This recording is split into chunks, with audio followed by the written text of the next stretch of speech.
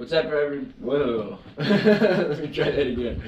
What's up, everybody? My name is Jared Kaufman. I'm a 20-year-old framer in Colorado. I'm doing mostly custom homes. But today I wanted to talk about the Badger carpenter set of tool bags. Just kind of do a little overview of these.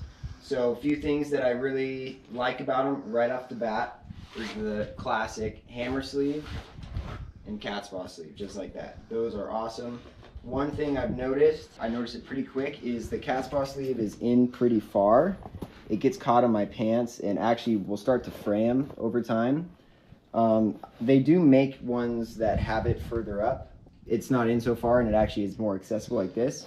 I think I honestly just ordered them wrong, but you win some, you lose some. So something else I really like, all the pockets have these little dividers, which are perfect for putting your phone in there. A lot of guys will put construction calculators in there. The inside pocket also has two, which I just throw, you know, the Occidental tool sheath and a laser measure in there. And then it has tool slots on the back. This side, square slot, has another sleeve there. I've never used it, but maybe I'll find a use for it someday. The belt is really nice, really comfortable. Has the Cobra buckle. Super easy to do, pretty easy to adjust, and then all the bags attach with Velcro as well, which makes them, they stay in place. They're not going to be shifting around while you're using them. Something else you may notice is I have a couple Diamondback accessories on the Badger bags. They're pretty compatible. They clip onto the belt great. It all goes together pretty easily. They play nicely, I guess you could say. The suspender rings are nice. They're wide. I kind of like the thinner ones just since I use pants suspenders, so they can slide left and right. It honestly really doesn't matter, and it doesn't bother me enough to change anything, but if I could pick, I would probably pick smaller ones. The bit holder up top is just elastic. It goes all the way through, so you can see the extension can go through, but you can also see I have a lot of bits sitting in the bottom of that pocket. And I can tell you right now, that's not where I put them at the start. They start up here, and they just work their way down there throughout the day, and they wind up in the bottom. So I've just started leaving them there. Another thing that I did wish is I wish there was a regular cat's paw holder on the left pouch, because that actually is usually where I prefer to put my chisel, because then I don't have to worry about it making contact with the bottom of the bags and then putting a hole in it. But these ones didn't have it, so I just figured something else out, and that's totally fine. This hammer loop in the back is kind of odd. It's like tapered downwards, so it gets tighter at the bottom, so it's kind of tight for a hammer. You can see I have to kind of fight it in there, but it's also at the same time too big to put my Stabila in there. It can pull through. Before. I thought it could pull through, but there it is. So I don't trust it enough to put that there, even though, again, that's where I had put it on my bags in the past. Overall though, really great set of bags, super light, super comfortable. The pockets, like the main pockets are way more open. I had a set of Diamondback Artisans before this, and literally I would put my hand like this, and the pouch would be touching me. It was probably the equivalent of that, as opposed to that. So you can see this is much, much more open. Same goes for this pocket, especially if you take out these things in these slots, that'll open up just as much. But I kind of utilize them as tool spots. So all in all, they're a great set of bags. I love them. I think when they finally wear out and die in several years, I'll probably buy another pair. How do they compare to other bags? I think they're my favorite so far.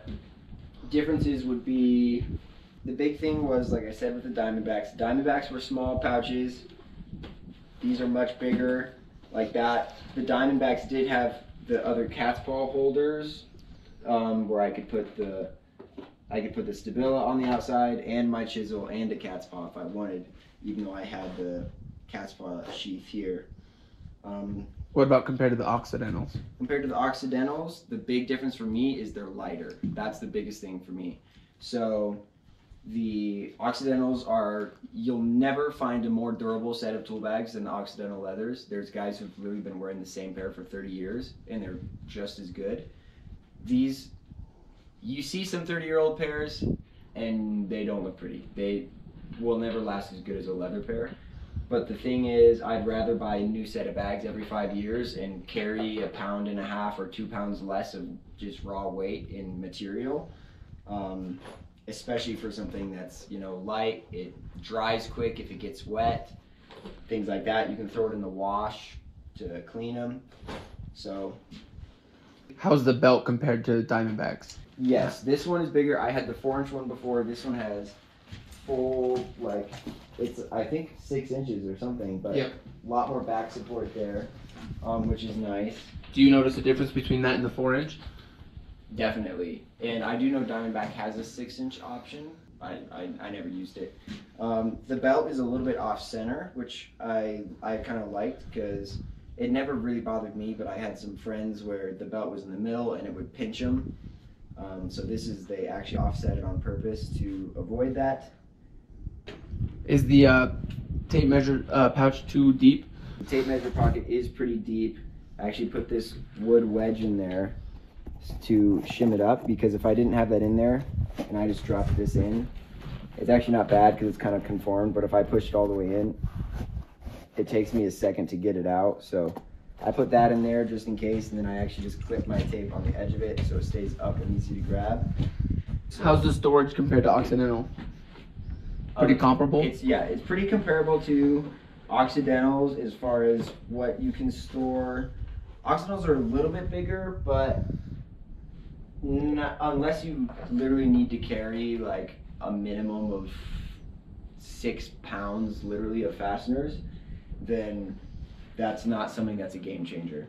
The Occidentals can hold an insane amount of fasteners, but it's But at the end of the day, so can these. exactly, and usually it ends up being more than you want to have that weight on your body anyway. So these are, I would say, the perfect medium as far as storage.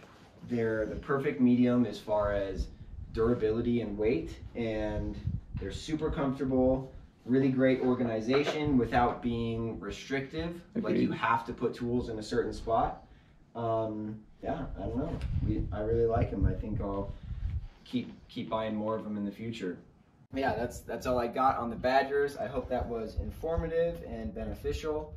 I know when I was buying them, there wasn't a lot of information that I felt like was pretty thorough. But yeah, just coming from one professional to another, or someone who's curious, I hope this was helpful. And yeah, I would definitely recommend them 1,000,000%.